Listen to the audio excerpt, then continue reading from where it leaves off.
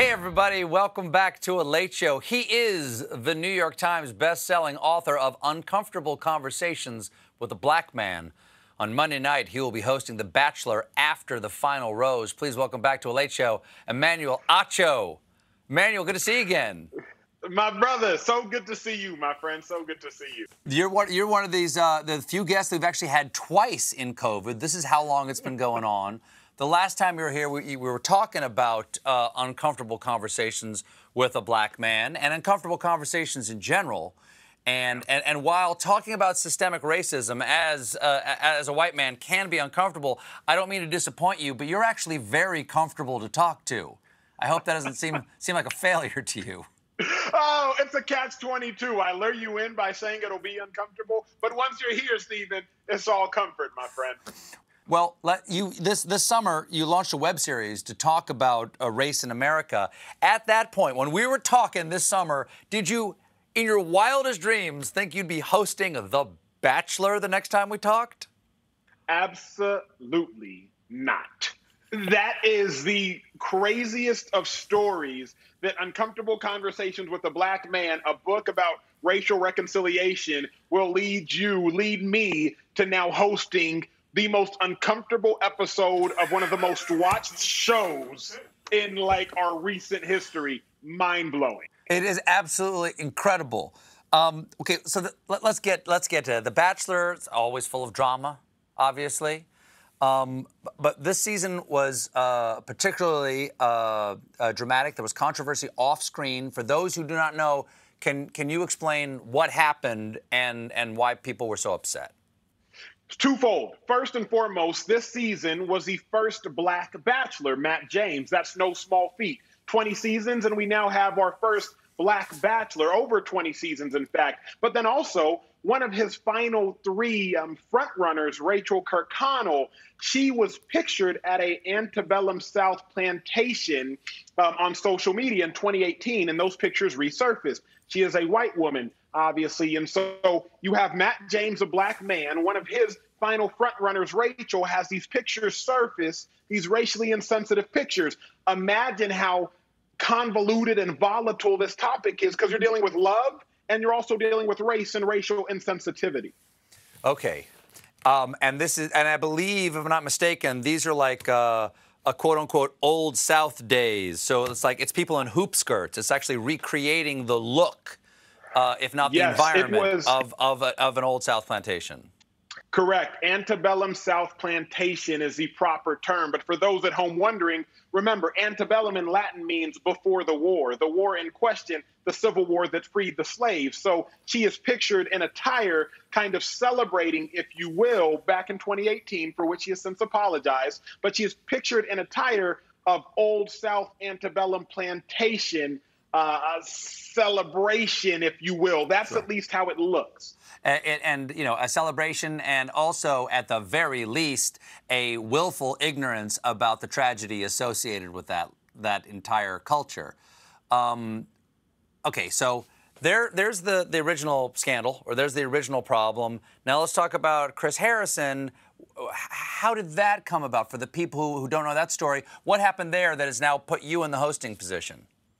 Yeah, so Chris Harrison, who has been the host for 20 years and has recently stepped aside during this moment, he tried to go to the defense of Rachel Kirkconnell in an interview with Rachel Lindsay. And Chris Harrison, he was, as he would admit, was ignorant and was arrogant in saying that, well, in 2018, what Rachel Kirkconnell did wasn't that bad. Chris Harrison's words, not necessarily my own.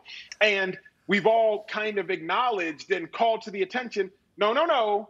In 2018, it was just as bad. We are more aware now, but 2018, acknowledging and dressing in the attire of an antebellum South plantation is just as bad as it is right now today. I think that's safe to say. Those are his words, not yours. Very safe. Okay, so here we are. So he steps aside temporarily from those duties. Do you have an opinion about whether he should be dismissed for good for this, or is this an opportunity for education and redemption for someone? Yeah, I don't believe in cancel culture. I do believe in accountability. And so I think that right now he is taking accountability for his actions. For every action, there's an equal and opposite reaction. That can be a law of Newton, or that can just be basic common sense. He had an action, and he is currently dealing with the reaction from that. Should he return to that role, you have to decide what's in the best interest of Chris Harrison, what's in the best interest of the show and the executive producers, but also what's in the best interest of the cast. You know, they're trying to commit to diversity. You had your first Black Bachelor. What's in the best interest of all three of those primary parties at play, and make the decision that serves the most good? As you said, it was after 20 seasons, 23 seasons, something like that, before you had the first Black Bachelor, and 13 seasons, I think, before you had the first Black Bachelorette. Yeah. Do you think that these shows should more accurately reflect reality in America? You know, the reality that we all live of a diverse culture of 20 drunk women living in one house trying to get one guy to marry them. You know, the reality of America. Oh, you are a fool, my friend. I take that as a compliment. But you know, it is, because the reason I ask is that diversity is a wonderful thing. Are these shows essentially fantasy to begin with? Are we putting too much weight on a reality show? So here is the issue at hand.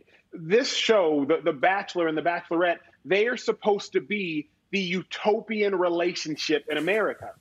But if for 20 seasons, all we see is a white male lead, if for 13 seasons, all we see is a white female lead, then what is a utopian depiction of love in America?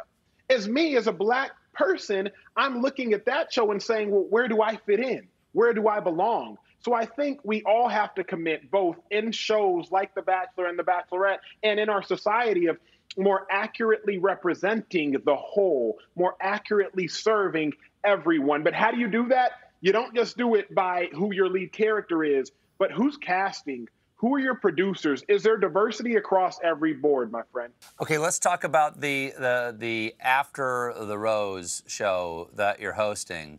What I know, you can't tell us who got picked or anything like that. I'm not trying to squeeze that out of you, but is there any? It sounds like you are. Tell me about the drama. Just give me a scale of the drama on a scale of 1 to 10. Where's the drama on this one? I can fervently say this will be the most uncomfortable conversation in Bachelor franchise history. Why? Because you have to understand. Because Emmanuel Acho is willing to have that uncomfortable conversation. Look, though, Stephen, you got to understand, you're now mixing love, which is one of the strongest emotions, along with racial tension, which is one of the most toxic and volatile topics of our current day. You're mixing two incredibly strong and volatile subject matters and weaving them together in one final hour-long episode after the culmination of the show. It breeds discomfort, and I'm so thrilled to be a part of it and try to find the solution. I'll watch. Okay. Just as a fan, I got to know: are you a Bachelor guy or a Bachelorette guy? Because Bachelor, quality show. Bachelorette, I really enjoy the 20 greased up meat slabs flexing on each other. That's what I really love. That's my favorite. I'm here for it. I'm gonna say I'm a Bachelorette guy, because I like seeing the men have to compete and seeing all their egos get involved. Sure. They get sensitive, and all these macho men, get their hearts broken and whatnot. I prefer it that way. Now, you would make a great Bachelor on The Bachelorette, competing with the other guys. Would you do the show? Dude, true story. I've said it, but never this publicly. I was asked to do the show 3 times now. In 2018 for Becca Kufrin's season, then later in 2018 for what would have been Hannah Brown's season, and then at the beginning of 2020, I was again poached about doing the show, and I turned it down all 3 times. And look, why? Why? You would have been an audience favorite.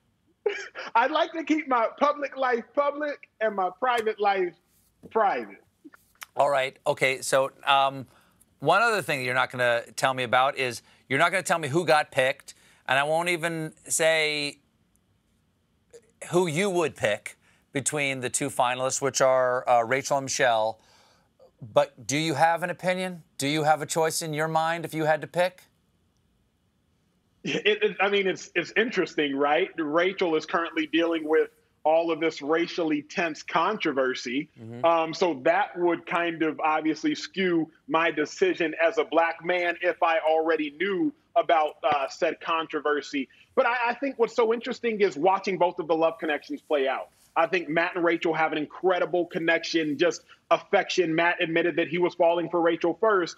And then Michelle and Matt, they really vibe. And we saw it, and we've continued to see it over the course of the season. So I can't speak for for Matt rather, but I'm excited to watch it play out. Me too. And I'm also excited about your new book. It's a follow-up to Uncomfortable Conversations with a Black Man, and it's Uncomfortable Conversations with a Black Boy. Who's this book for? Stephen, when I was an adolescent, I always heard, Emmanuel, you're like an Oreo. White on the inside, black on the outside. I didn't realize how offensive that was because my white friends, when I was young, were saying, well, Emmanuel, you're too smart to be black, or you dress too well to be black. I had an identity complex. So this book is for our young adults. Think ages 12 to 16, 10 to 14, because if we can fix the next generation of ignorance, if we can fix the next generation of insensitivity, then we can cure the problem at the root. Don't try to correct the leaves. Don't try to cut down the branches. Fix the root of our racial ignorance in our society, and then watch what sprouts from there. Emmanuel, thanks so much for being here. My pleasure, my friend. The Bachelor, After the Final Rose, airs on this Monday on ABC. Emmanuel Acho, everybody. We'll be right back with comedian Gina Yashere.